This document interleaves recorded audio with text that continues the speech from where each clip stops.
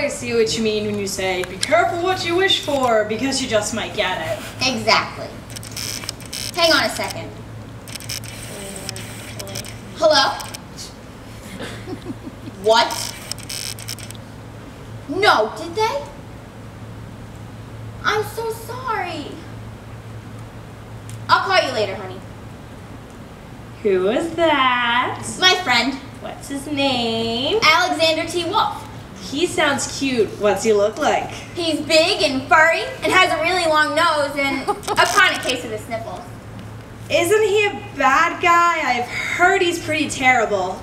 That's what everyone says, but thanks to my friends Jesse Orcutt and Alex Clarier, who adapted and directed the true story of the Three Little Pigs by John Sieska, you'll know the truth. All right then. Ladies and gentlemen, the true story of the Three Little Pigs.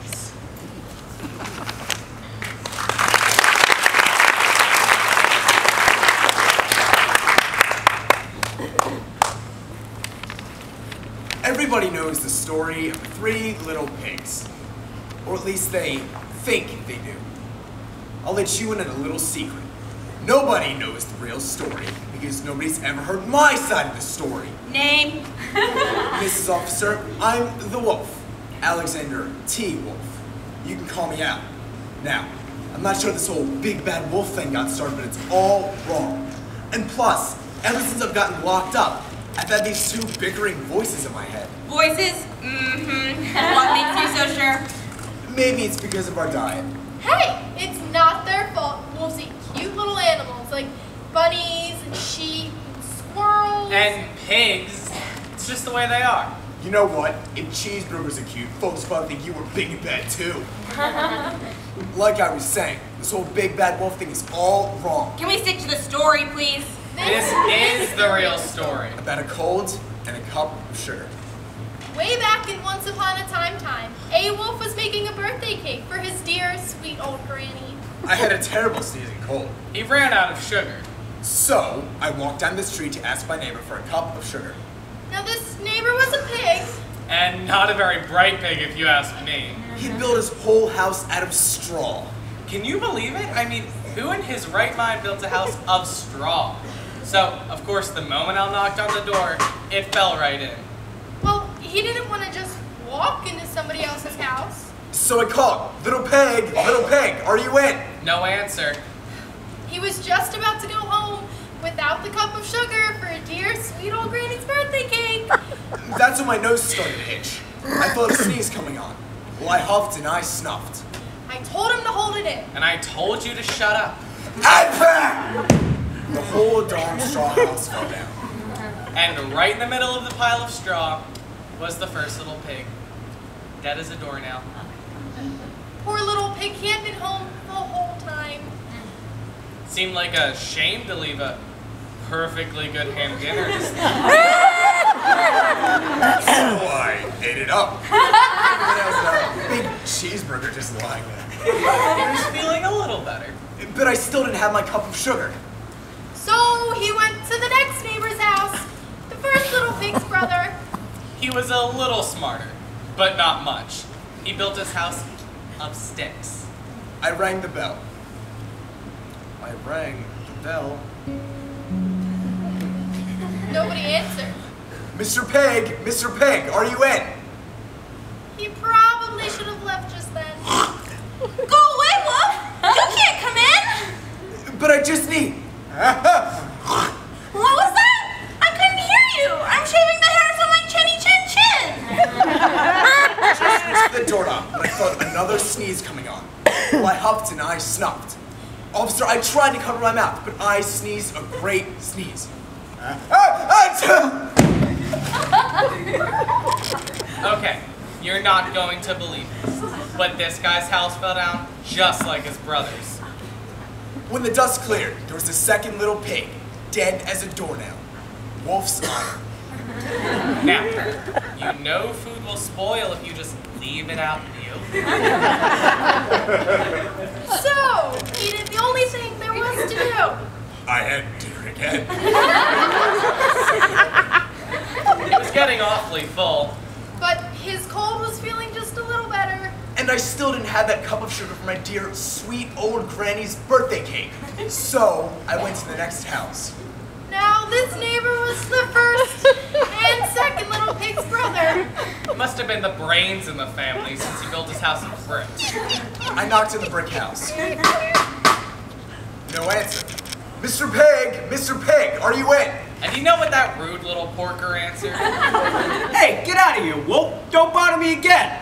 Well, light. He probably had a whole sack full of sugar. And he wouldn't even give him one little cup for dear, sweet old Granny's birthday cake. What's a pig? Hey, yo, I heard that!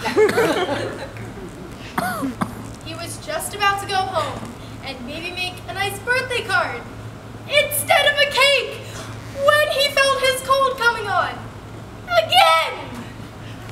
I huffed and I snuffed and I sneezed a great sneeze. Then the third little pig yelled. And your old granny can sit on a rusty pin! Now, I'm usually a pretty calm fellow.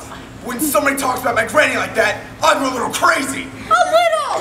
It's not that bad. Yes! It is I called the police, they showed up. I thought I'd get some money out of it, you know? Instructions something JG Wentworth, where you at? When we go up, we're trying to break down this pig's door. And officer, the whole time he was huffing and puffing and snuffing and making a real scene. The rest, as they say, is history. Now listen here, people.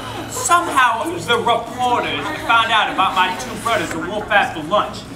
The reporters must have realized that a story about a sick wolf going to borrow a cup of sugar didn't sound very interesting.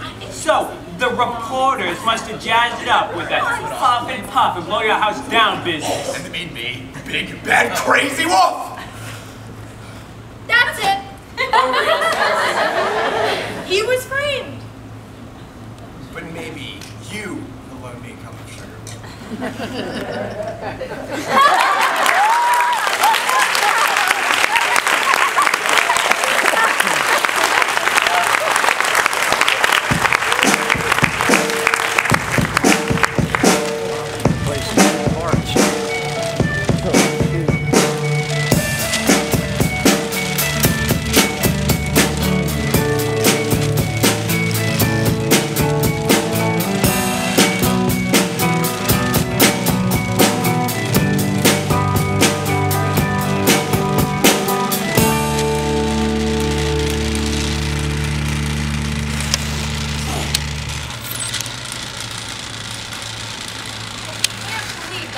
Really happened.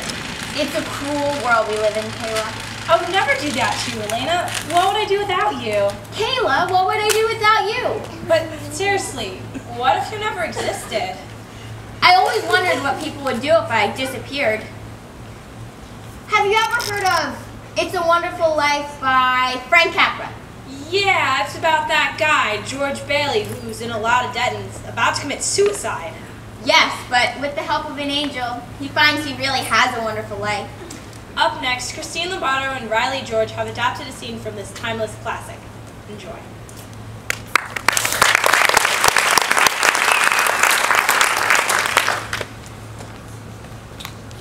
Hello, Joseph. Trouble? Yes, God. Looks like we're going to have to send someone down. A lot of people asking for help for a man named George Bailey. George Bailey. Yes. Tonight's his crucial night. You're right. We'll have to send someone down immediately. Whose turn is it? Well, that's why I came to see you, sir. You see, it's that clockmaker's turn again. Ah, Clarence. Hasn't got his wings yet, has he? Well, we've passed him up right along because, as you know, sir, he's got the IQ of a rabbit. Yes, but he's got the faith of a child. Simple. Joseph, send for Clarence. Yes, you sent for me, sir. Yes, Clarence. A man down on Earth needs our help. Oh, splendid. Is he sick? No, worse. He's discouraged.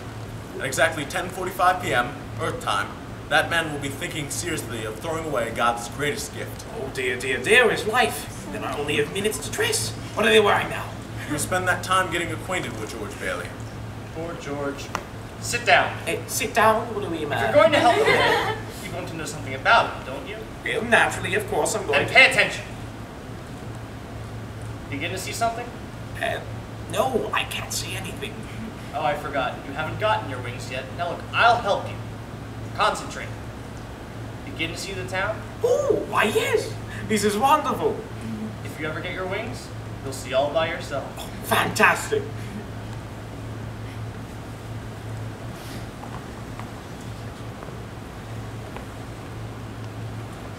Oh God, dear Father in heaven, I'm not a praying man, but if you're up there and you can hear me, show me the way. I'm at the end of my rope. Show me the way, God. I've always tried to be a good man, always put others before myself. I guess I've let everyone down. Potter got exactly what he wanted. Spent my whole life in this God-forsaken town. This is the end of my rope. Ah! Help! Help! Help! Help! Help! How did you... Help!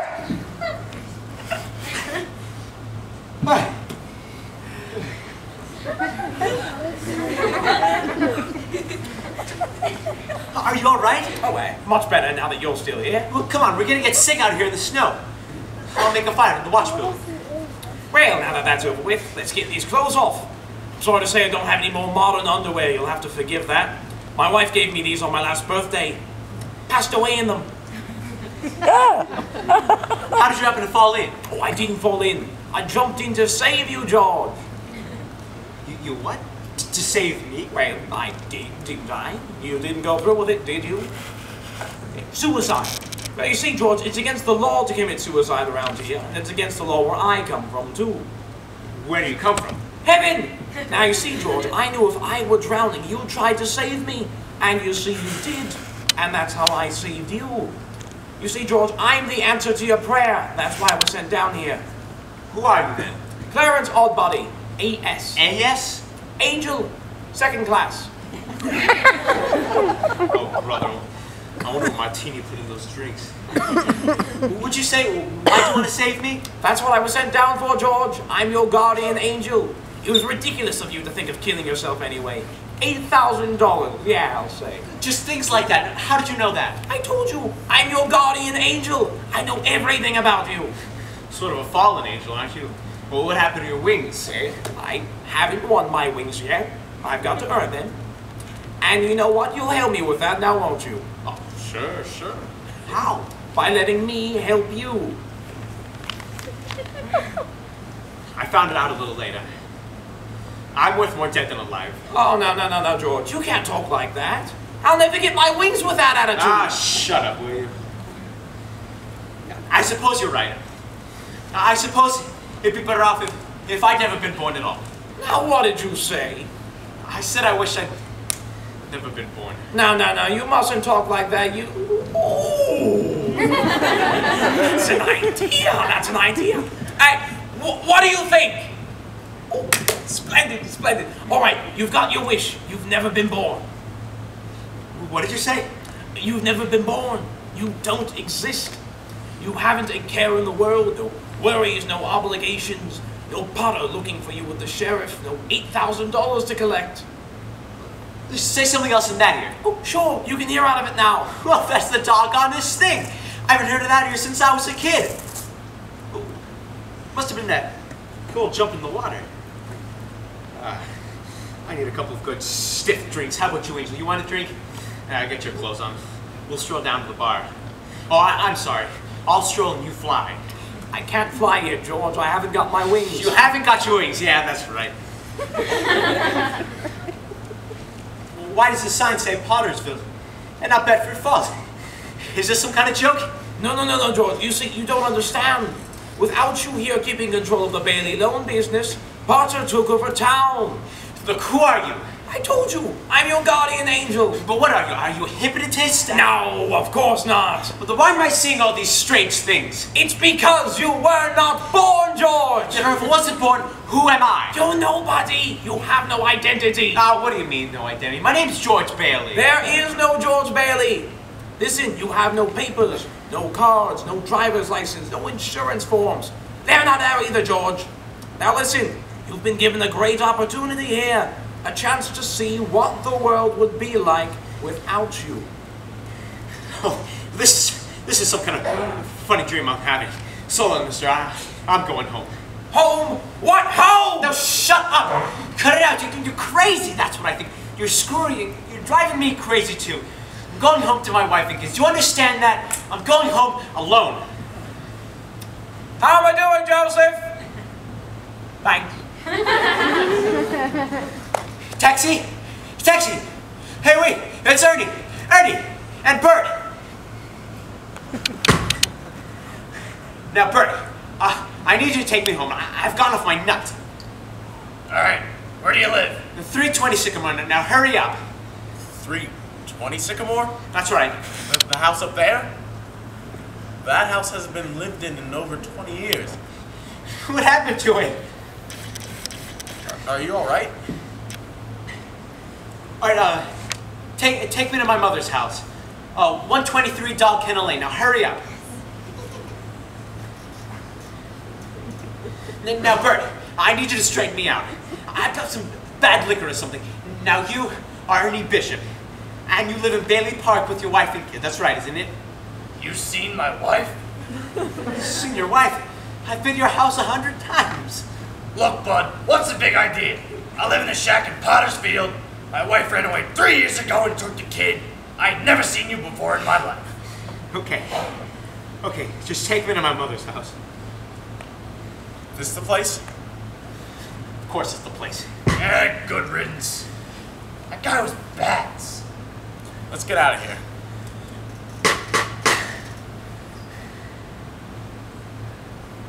Well? Mother! Mother! What do you want? Mother, this is George. I thought for sure you'd remember me. George who? If you're looking for a room, there's no vacancy. Oh, Mother, please. Please let me come in. Something terrible's happened to me. Something terrible's happened to everybody.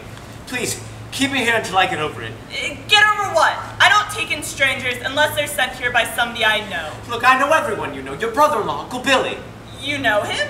Sure I know him. When did you see him last? Today, over at his house. That's a lie! He's been in the insane asylum ever since he lost his business, and if you ask me, that's where you belong. Now, good night. Strange, isn't it? Each man's life touches so many other lives, and when he isn't around, he leaves an awful hole. Doesn't he, George? Clarence, take me to my brother Harry's house. He lives right here in Bailey Park, but where are the houses? You and your brother Harry weren't here to build them, George. Harry fell through the ice and was drowned at the age of 9. That's a lie! Harry Bailey went to war. He won the Congressional Medal of Honor. He saved the lives of every man on that transport. Every man on that transport died, George. Harry wasn't there to save them because you weren't there to save Harry. You see, George, you really had a wonderful life. Don't you see what a mistake it would be to throw it away? Please, please, Clarence, please. Get me up. Get me back to my family. I don't care what happens to me. Get me back, please, Clarence, please. I want to live again. I want to live again. I want to live again. Oh, please, Scott. Let me live again. Hey, George! George! You alright? Your family's been looking for you.